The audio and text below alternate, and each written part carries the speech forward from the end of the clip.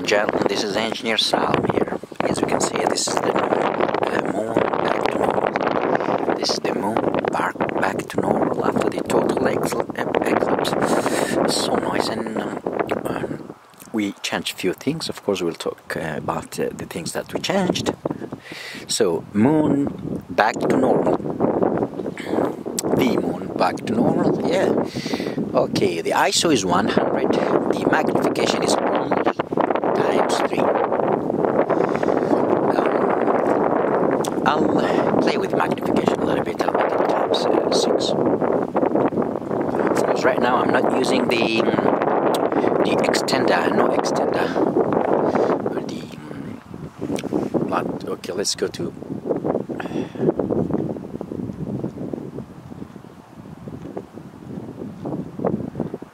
Right, that's magnification of 5 times.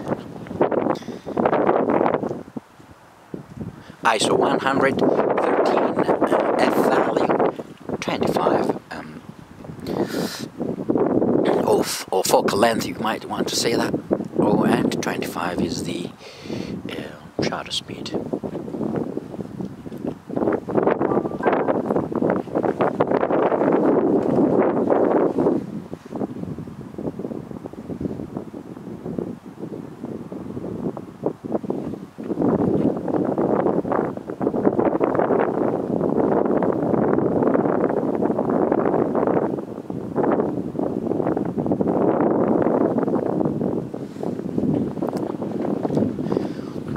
It's beautiful, isn't it?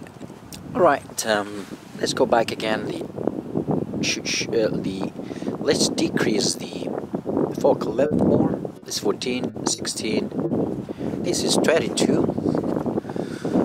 You might do more than that in the time wise. It's 14 shutter speed. Let me just do a little bit of adjustment.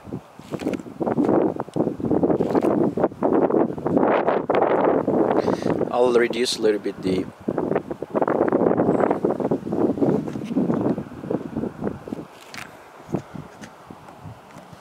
now this is shutter speed of 40.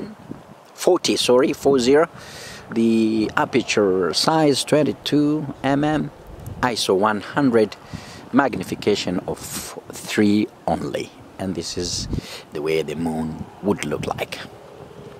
All the features, I would say, they're very apparent right now on the moon.